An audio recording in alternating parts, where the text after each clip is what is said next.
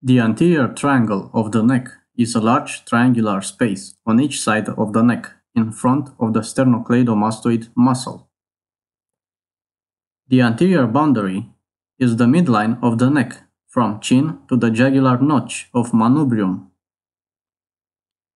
The posterior boundary is the anterior margin of the sternocleidomastoid muscle. The superior boundary, or the base of the triangle, is represented by the lower border of the body of the mandible, and the line extending from the angle of the mandible to the mastoid process. The anterior triangle of the neck is subdivided into 4 smaller triangles by 2 muscles, the Digastricus and the superior belly of the omohyoid. First, we will indicate the Digastricus with its 2 bellies.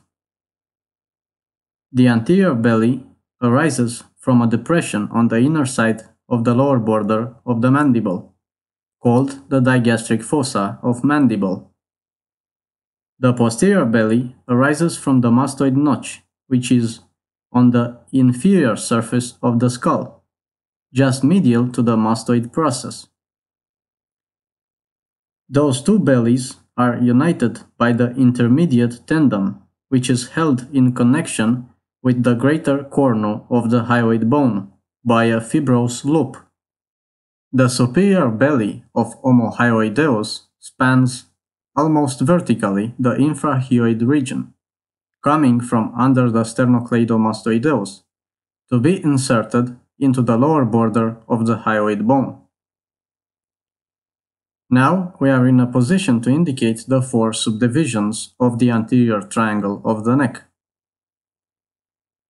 The submental triangle is the only unpaired triangle of the 4 divisions of the anterior triangle of the neck.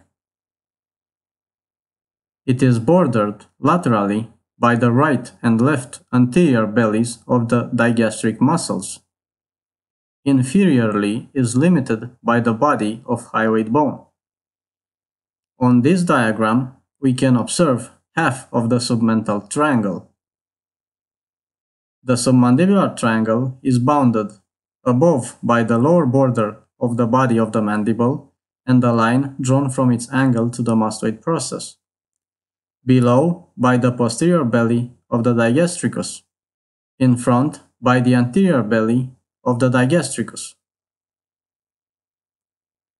The carotid triangle is bounded as follows: posteriorly by the anterior border of the sternocleidomastoid, antero-inferiorly by the superior belly of the omohyoid, superiorly by the posterior belly of the digastric muscle. The muscular triangle is bounded in front by the midline of the neck, behind by the anterior margin of the sternocleidomastoid, and above by the superior belly of the omohyoid. Details about the contents of each of these 4 triangles we will discuss in separate videos.